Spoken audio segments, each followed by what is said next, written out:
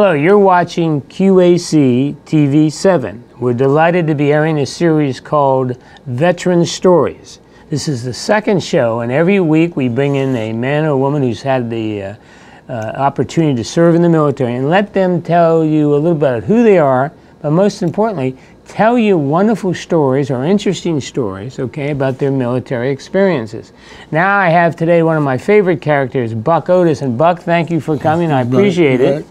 Buck has an interesting life, and it's 90 years now, right? Yeah. 90 delightful years, but his military stories are particularly interesting, especially when we talk about the Battle of the Bulge. Well, Buck, let's go back, a little quick summary here. Right. You were born where? Born in Washington, D.C. Washington, D.C. Where in D.C.? In the Langdon. Okay. Down by the railroad track. Okay. Born in D.C. Yeah. Went to what school, what high school in D.C.? Tech. Okay. Tech High School. Okay. Right. And you were trained as a printer? Were you trained as a printer? Yeah, Okay. printing, yeah. Okay. Printing, stayed in printing for 37 years in the government. Oh, Lord. Now, the best news is you're a diehard Redskin fan. Oh, yeah. All right, so Buck, that's two pluses. Born in D.C. in my book, where I was born, and a Redskin fan. That's You right. and I might be the only ones that admit it. That's right. Now, how about let's talk about when did you go in the Army? In 1944. 44. June Now, of 44, 6 days after the battle, Pearl Harbor. 6 days after Oh, the invasion on Europe. okay, invasion. Okay, all right. Now, you, V-Day. okay, what were you doing up to? You were working or? Yeah, I still in was school? working in the government. Oh, working in the government. And then they drafted you and pulled you out. Yeah, Where'd you have basic training? in Macon, Georgia. Macon, Georgia. Macon, Georgia. Okay, now were you? What did the military train you for? Rifleman. Oh, so you were infantry. I You were was 11 infantry. Bravo. I'm They infantry. trained you all right. Here's a rifle. Here's your rifle. Now, what in those days? By the way, what was the firearm in those days? M1. It was the M1. M1, okay, yeah. all right. So you went to Macon, Georgia for basic, Yeah. and then where'd you go? Went up to, I came back after basic, came to Fort Meade. I was there for about 10 days. Now, And then training or just waiting to go? Just waiting. Okay. And then they shipped me to New Jersey. Okay, Fort Dix. Yeah, Okay. up New Jersey. And then Okay. we got on the Queen Elizabeth, went overseas. Okay, And now I went in June, and in December I was in 6 Glasgow, months later, Scotland. they throw you right in with the wolves, That's right? Okay. Now, what unit were you in when you left? Were you assigned to a unit in the States or what? Yeah, 26th Infantry. 26. So you were 11 Bravo, 26 Infantry. Yeah. Landed where in Europe Big again? Red One. I landed in Glasgow, Scotland. I went Okay. over on the Queen Elizabeth. Okay. Now, what was that trip like? Oh, that was 7 days. That was a nice ship. Now, you had, I mean, I think of the Queen Elizabeth as a luxury liner. There wasn't no luxury liner when we went. They were just at bunks. Okay. Well, tell me how the GIs, now, what were you, private? What Yeah, I rank? was a private. Okay. I was a private. What were conditions like on Queen Elizabeth going over? It was just Hammocks or bunks? just hammocks and bunks. Okay, and what'd you, And then- and you what, slept and ate or had it? That's all we did, slept and eat. Okay, and that was And 7 then days. 7 days. Okay. Landed in Glasgow. Okay. I went from Scotland into England. How long were you in Scotland? About 3 days. Oh, just 2 enough to days, move you right, out just somewhere. to move, Okay. move down to England. I want to make sure we didn't miss the fact you were in the Big Red One. That's right. Okay, and that's that nice That's red right. patch on the, That's right. the uniform. Okay. Big red I guess one. it's this left shoulder, I think. Yeah, Okay. we went over with the 101st. 101st Airborne, okay. 101st got blown, in the Battle of the Bulge. They really got messed up. Okay, so you Scotland to England. Right. How long Then, in England? Oh, a couple of days. Oh, it's just transferring, That was yeah. just moving on, Okay. Then I went on the LST and went across the channel, Okay. went into France. So And this was after D-Day. okay, I mean, so this was they in landed. December, yeah. Okay, so this is they're moving into Europe. Right. They're making their forward progress, and right. so you hit the beaches in France, Yeah. and then where'd you go next? Well, see, I didn't hit the beaches in France until, I guess it was after December 16th. Okay. The Battle of the Bulge had already started. Oh, the and Battle of the Bulge had right, started. was Okay. December 16th. All right. Then I went into France. I went in France and Belgium. Now, in combat situations or just moving toward the front line? I was on the way to the front line. Okay. And we were walking, and all the big trucks. And this is the big red one? All the trucks and everything, and the big cannons were leaving the front line and going back. Well, why was that? I was going up. I mean, wait a minute, all this big stuff. Your support's coming back and they're throwing you up? I mean, when I got up there at the front line in the foxholes. Now, this is in Belgium or France? This is in Belgium, Germany. Yeah. It was up with Bradley. Okay. With Bradley. Omar Bradley. Yeah, Omar Bradley. And so I went to the mess hall. I went to the mess hall and I got something to eat. And I went back with seconds. He said, "You don't get no seconds." I said, "How come I don't get no seconds?" "Well, you might go with Patton, and Patton don't like to travel on a full stomach." Blood and guts, Patton. Give me no seconds. So I said, "Okay." So. Now, just to remind everybody, in those days, you had your handheld mesket. Right, they dumped the food in. That's right. How was the food in those days in the front line? Well, it was all right. I mean, you're hungry, you eat. That's right. I mean, it don't make any difference. Okay. I mean, so they wouldn't give you seconds. No, it wouldn't give me seconds. That was before. And then we went up to the front line. I was in the foxhole, and then the sergeant came over and said, "Otis?" I said, "Yes, sir." He said, "You going out in the outpost?" I said, "Huh?" Thanks a lot, Sarge. How far? Well, that's about half a football field out there. About 50 yards in front of the front line. All right. So we was in the outpost. So. Now, combat, I mean, this is a combat situation at this combat, point? Now we're in combat. Okay. In combat. I saw, when I got up there was tanks burning. I saw a tank burning. American tanks, German tanks? German tanks. German tanks. And I saw a dead German soldier. Okay. Now, the Americans are advancing at this point? They had finished. They had stopped them. Oh, they'd stopped? They had stopped them before I got there, thank God. I was going to say. And so then we was in the foxhole and saying a prayer constantly. You're basically sitting there. Now, people shooting at you at that point? No comment. No firing, nothing. Okay. I didn't fire my gun. I didn't see. Lord watched out for me. Okay. So the main battle would kind of... They had stopped them. Okay. And so we were watching. I was looking down the ridge, and I said, "There's a lot of traffic going back and forth to this church." So we called up the artillery. And the lieutenant said, "Yeah, there's a lot of traffic. We'll blow it up." So 3 shots. The third one hit it. Okay. And it went up like an atomic bomb. It was an ammunition dump. You're kidding me? They stored this was Germans were storing weapons, munitions in the in the church. Okay, and you can actually see blew it up. This is something you could see with your naked eye? Yeah. What was the communications? Crank phones, or how would you talk? No, it just had regular walkie-talkies. Oh, well, okay. You talked. Right. Okay. And, well, I guess we sent a runner back, to tell them that we didn't have a phone up there. Okay. All right. And after that... at that point, just so I get my time frame, the main thrust of the Germans' battle of Bulge had stopped. You stopped that. We had stopped them. Now, are you advancing or just holding the line? Just holding the line. Holding the line. And you could see the Germans? Yeah, like I say, that was the only one I saw. Okay. You see the cars going back and forth. There's no Germans out there, except at night when the moon shining on the snow. You'd see the silhouettes. You could see people moving. I crank your rifle up, get ready. Ain't nobody out there. It's just your mind's working. Playing tricks, yeah. So then after that, we came back. I was out there about 2 days, I guess. In the outpost, way out in the front. Okay. And then I came back to the foxhole, and I went down to first aid, and "What's the problem?" I said, "My feet are cold." I said, "They're cold." He said, "Take your shoes off." I took my shoes off, and he looked at my feet, and he said, "I'll put them back on, go on back up there." So I went back up on the line. Oh, he wouldn't let you out? No. Didn't give you any talcum powder or nothing? No, they're going back up there. So I went back up there, and the next day, I went back down there again. He said, what's the problem? I said, my feet, my feet. He said, take your shoes off. Were they cold? Besides being cold, they tingling or discolored? It looked like needles sticking in the bottom of your feet. Well, it hurt. I mean, it hurt. 1,000 needles. I mean, like walking on needles.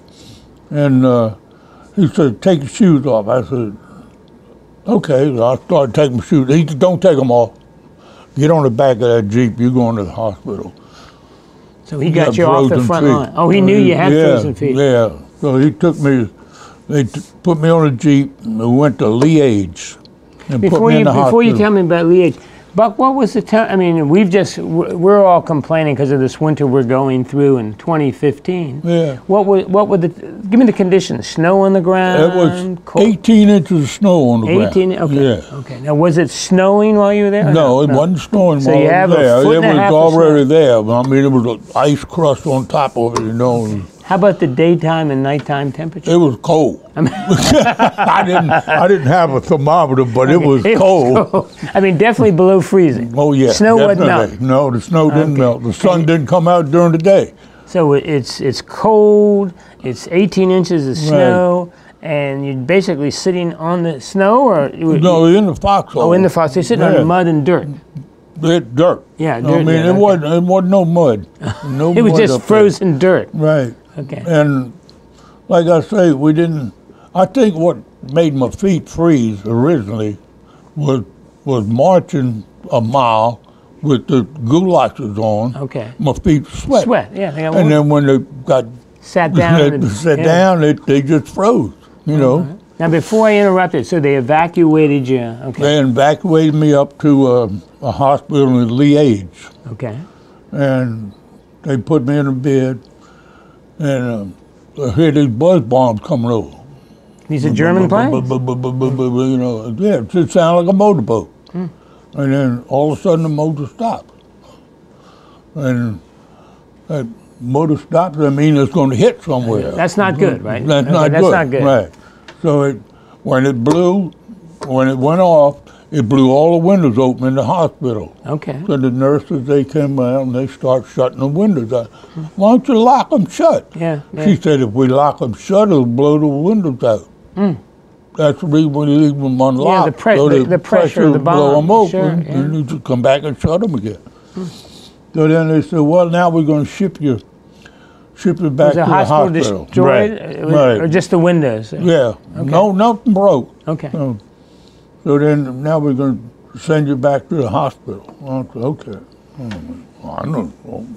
I'm in their care. I mean, what they say I got to do, right? Were you still hurting? The feet still hurting? Oh, they were. Feel like needles sticking in your feet. What was the treatment? Just keep them warm, or? Well, you can't.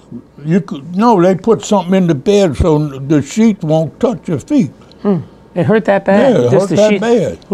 And so they took me out of the hospital, and they had 2 German prisoners of war carrying me. So I had a little one up my feet, little teeny guy, about your size. Carrying your feet? Yeah, like this, you know. Okay. And Us little teeny guys are good for something. The guy carrying my head, he was 6 foot tall. So you're on a... When I go down the step, I said, I'm going to slide off the stretcher. But the little German, he went... He lifted it up. You were on a cot, like a stretcher. Yeah, okay. He just picked me up, he carried me down. I went down the street. This is easy as it could be. Okay. Put me in the ambulance, and got on a train, put me in the train and sent me to Paris. Oh, that's not bad. Paris, yeah, but I didn't see nothing at Paris. It was a hospital. Okay. So I left Paris, and they put me on a train and sent me up to Camel or Chesterfield or one of them ports up there, and put me on a hospital ship. To get you back? Sent me to England. Oh, England, okay. So I was in England. I was in January, February, March, April in the hospital. All 4 to months. recover. Now, did they diagnose it as frostbite? That's frostbite. It was frostbite. But I didn't lose any toes. That was good. And still, when purple blackish color? Or? No, they never got that color. Just I mean, I was just on the edge, I guess. Okay. And so the doctor come in, And he said, "Hey, Otis, come here." I said, "Wait, I get my crutches. How you come here and walk down here?" So he made me walk.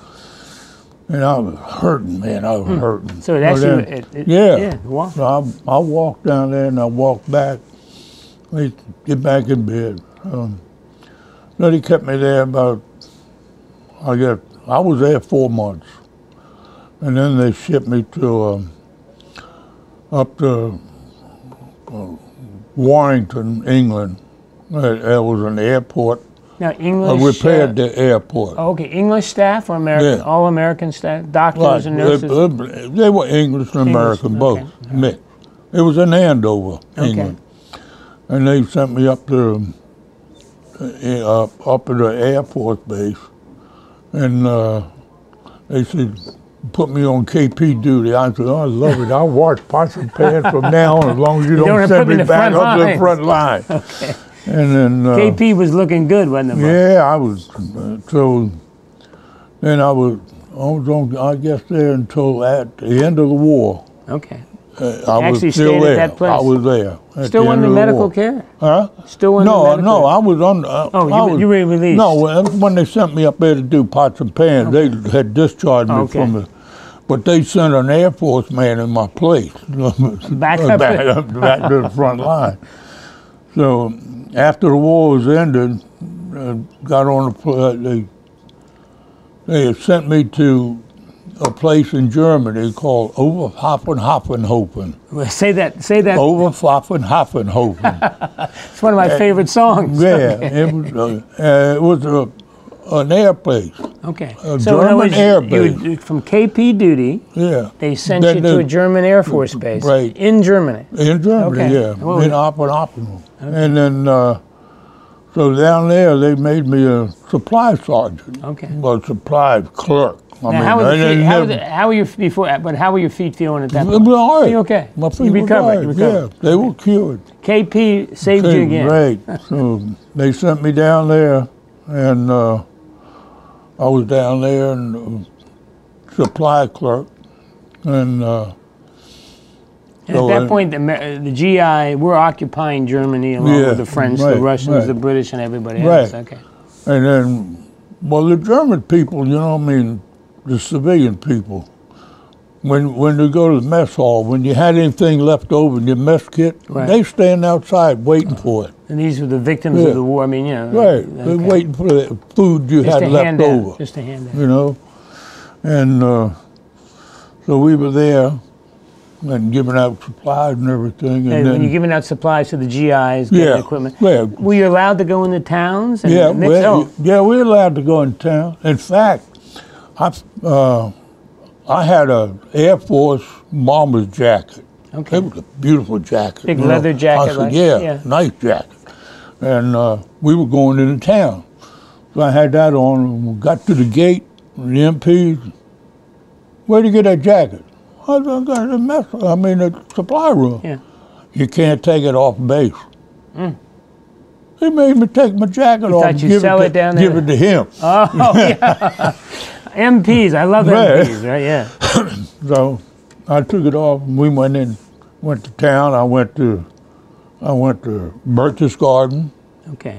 Crow's Nest. Okay. Now, this is Hitler's place up in the mountains. Right. Oh, tell us about that. Yeah. What was that like? That was up in the mountains, and it was bombed out, destroyed. GIs just went up there so they could say they've seen it. Yeah. Now, windy old road to get up to the top? I had to put the truck in four-wheel drive to make it up the hill. Get it up there. It was that steep. Now, what was left? I mean, was it the There house wasn't nothing left. You could see the swimming pool, and what. Okay. Then I went one other time when I was in Oberpfaffenhofen. We went up to Dachau. Okay.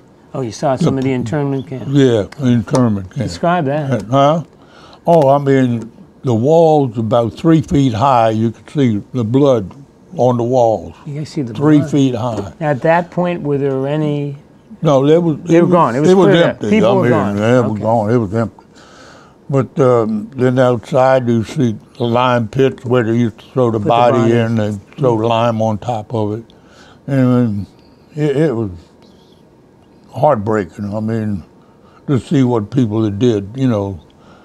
Were the camps being used for? I mean, they were just no, they just had empty. It was empty. Didn't put German prisoners. There was nobody. Nobody was there, but nobody except the guys taking you around and showing you. Oh, they give you like a guides. Yeah. Guide. Okay. And, yeah, it was heartbreaking. Okay. You know, and you saw what the little buildings they lived in, and you described we went in the gas chamber where everybody went in to take a shower, and they turned the gas on and gassed them. You know, and when did the GIs know when you were? Let me just go back. Did you when you were on the front lines and the other places you've been describing? Were you all aware? Did GIs know? Did the average GI know? Hey, they have these horrible death camps. No, we didn't know it was that bad. No, okay. At that time, I mean, you know, we didn't get any newspaper up there telling you what was going on every day. No stars or stripes or nothing. So they actually took you on tours of this stuff. Huh? They actually took you on tours. Yeah. That would have been interesting. Yeah, they did. So what, you saw Hitler's mountain retreat, you saw these tragic death camps. Right. And then we went into Munich one time. Okay. And was Munich totally destroyed, or was it? It was pretty well destroyed. It was destroyed, yeah. Okay. How were the German people that's living on the streets, or what was? They were living on the street, living the best they could. Surviving you know, like, they could. Right. Like, I guess they were surviving the best they could. I mean, you know, I guess they had homes and everything on the outskirts of town and everything. Were they rebuilding already, or was it just no? They had no. See, the war was just over. I mean, the war was over in May, right? Right. Right. And this was in June. Oh, so it's still it's literally still smoldering. No, okay. No, this was in May. The war was over in May. Okay. Yeah, and I came home in December. But would you work? I mean, always interested me when I was in the military, except for Vietnam. Like in Korea, we basically worked I guess a 5.5 day week. Right. And used the weekends to get leave. Is that the conditions? Yeah, we worked about 6 days a week. 6 days. You got a day to do a little traveling. And Sunday we had off. Okay. You know, I mean, what off? I mean, we were still in the military. And what rank? Were you still private? What rank were you then? No, the Congress said if you was overseas for 6 months, you get a PFC. So I made PFC. You got a stripe. You're looking good. An act of Congress. Look, just for the heck of it, when I was in the Army in 1966, my first paycheck was about $99. What were you getting paid as a PFC? $18. $18 a month. $18 a month. $18 a month. Mm-hmm. Unbelievable. Okay, and that included overseas pay and right. Yep. That was it. Okay. So what else? So what else is going on? You're working in a supply depot. Right. You're doing these little trips. Right. And you get it. Are you waiting for your points? How did you get out? I mean, what happened next? What happened is my brother-in-law was a D.C. policeman, and he found out my father was dying of cancer. Oh, okay. So he went to the Red Cross. And they got you an emergency leave. Got me a discharge. Yeah, they actually put you back on a bus. How was the exit? Well, what happened is we had, this colonel came over and said, I need a mess kit and I need something else he needed. Because I'm going back to the States and I need this to get on the boat. I have to have the equipment, right? I said, okay. So I give him my mess kit and everything. So the next day, Captain come to me and says, you ready? I said, no, I can't go. I said, because the truck's battery's dead. I said, I got to get a battery. I don't mean that. I mean, you ready to go home, Bill? Yes, sir. So your battery was working fine. Okay. So he said, well, I got your orders here. You're going home. Terrific. Compassionate or discharge or whatever. I went from over hopping home and went up to Chesterfield. That was up in France. What they called the discharge area. Where he got on the boat. Okay, right, okay. I mean, the pier. So we went up there, and now Now, something tells me you didn't get the Queen Elizabeth. No, I the Queen didn't. I this got General Anderson. That was, I mean, and this is an old troop carrier yeah, ship. it was a little old boat. Right. And so as the colonel I give my mess kit to, he going on the same boat He was on the with me. same boat. Did you actually So see I him? caught him. Okay. And we came into Boston. I'll never forget. It was cold. Is it 7 it was days. in 7 December. days. Again, 7 days. Come back. 8 days. It took you an extra day to come back. Right. Okay. 8 days. And they were up there, and they had a tugboat out there, and it had a band on. They were playing. When they came in. I said, how in the world are they playing the horn? Like as cold it is. Yeah. Their lips must be freezing, you know? But they played, and they said, we got disembarked, and they said, they took us into camp, and they said, what do you want to eat? And everybody, steak.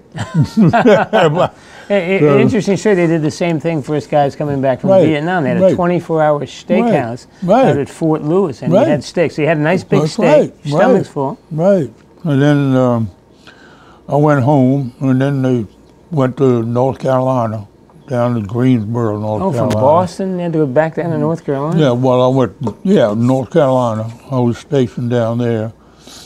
And I really didn't do much in North Carolina. We just hanging out, you know. You're waiting to get discharged. How long were you there? 21. Oh, how long? Yeah. Well, I got was about a week. Oh, okay. Just to wait for the paperwork to catch up with you and get But they said, they gave me a school bus to drive. And they said, you got to go from Greensboro to Goldsboro and take these kids over there. Okay. I mean, the troop that came back. They didn't have room for me in Goldsboro, so I had to take them to Greensboro. Someplace else. So, Okay. all right, so I got a bus load, 2 o'clock in the morning, taking them to Greensboro. Okay. Well, I got lost in Greensboro. I went around the circle. You're driving the back roads. So I finally got them up there at 2 o'clock in the morning. Then they going to feed them. Okay. And then I got to take the bus back to Goldsboro. So I guess I was there about a month or so. Oh, a month before you got discharged? I was there longer than that because I came home in December and I got discharged in April. Lord. In the meantime, your dad's still ill? Yeah. Your dad was still ill? Well, I got home to see him. You could get home on the weekends. Okay. And but then I got discharged in April. And that was it. That was it, okay. And what rank? You come out of PFC? Still PFC. Buck, when they discharged you, how much was your separation pay? You know how they I think they give me $50, I think. Now, $50, and that was a bit of money then, right? Yeah. Fort Meade. I was Fort Meade. I could almost walk home from Fort Meade. Oh, so you actually got discharged from, what was the... I went in Fort Meade to come out of Fort Meade. What was the I always get a kick at Buck, my discharge ceremony, Fort Lewis, Washington, after 3 years in the Army, a year in Vietnam, a guy said, hey, put on the record. Guys, go home. Right, that's right. That's it. They give you a piece of paper and a ticket for the train back to Union Station, and that's it. And that's it, and $50 in your pocket. Right. Well, it sounds like that was it. Yeah, you had some interesting. Say that German city again. Oberpfaffenhofen. Okay, I'm gonna stick with that. Well, Buck, look at our time's about up. Right. Look, I just want to first of all thank you for coming on the show. Right. And thank you. I salute all the veterans for serving. And the good news is you didn't get frostbite, and you learned how to pronounce a city that I will never be able to pronounce. Yes, okay. you can. And that's fine. That colonel and get your mess kit back. Okay. All right. Okay. Right. Buck, thank you very much. All right. Thank you for your service too. Okay, thank you, Buck. All right. This is Fred McNeil. Thank you for watching Veteran Stories. All right, we're delighted you joined us, and we'll be here a couple times a month and bringing on the men and women who served our country and are going to continue to serve you. Thanks again. You're watching QACTV 7.